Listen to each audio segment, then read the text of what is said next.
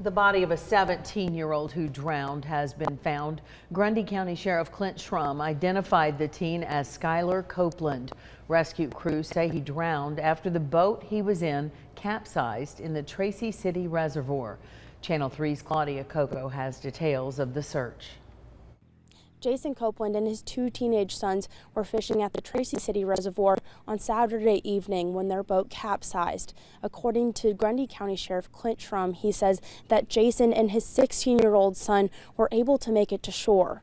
His 17-year-old son, Skylar, wasn't able to. First responders immediately took action when they saw Jason Copeland and his 16-year-old son on the shore of the Tracy City Reservoir.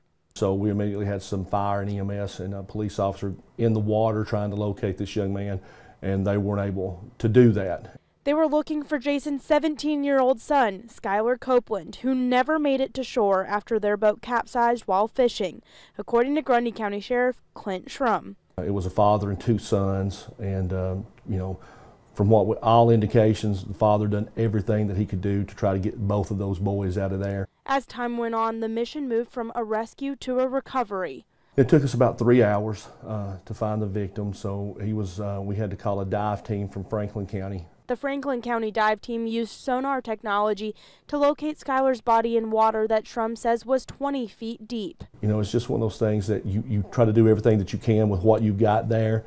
Unfortunately, the water is just a little too deep, and we couldn't get in the right location quick enough. Schrum says he was there the night this happened, and while his officers do their best to provide comfort, it's impossible to understand the Copeland family's loss. No matter what words you come up with, it's never enough to comfort the loss of a family who's lost a child and a brother.